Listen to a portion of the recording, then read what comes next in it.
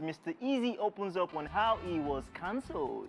Nigerian artist and serial entrepreneur Mr. Eazi has been recalled being a victim of cancel culture after he said that Ghana influenced Nigeria music. In a recent episode of the Afrobeat Intelligence podcast hosted by Joey Akan, the singer reacted to the promises he got. Just so you know, back in 2017, Mr. Eazi tweeted that Ghanaian music has a great influence over present-day Nigerian music, which earned him a lot of backlash, with many fans, colleagues, and music buffs threatening to cancel him.